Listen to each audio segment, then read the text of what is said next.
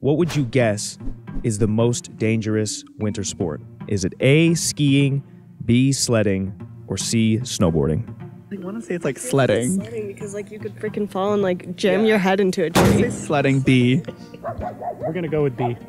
My instinct kind of told me snowboarding. Just snowboarding? Yeah. I feel like it's quite a dangerous sport. I feel like that's... We'll say...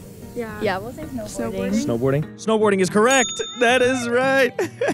It's actually C, your sport, snowboarding. I'm so sorry. I'm so sorry. It's okay, you were I dislocated my hip sledding, so I think that's like the thought process. Out of more than 200,000 ER visits caused by outdoor recreation, snowboarding accounted for over 25% of the accidents. Oh my God. Sledding was actually in second with 10%.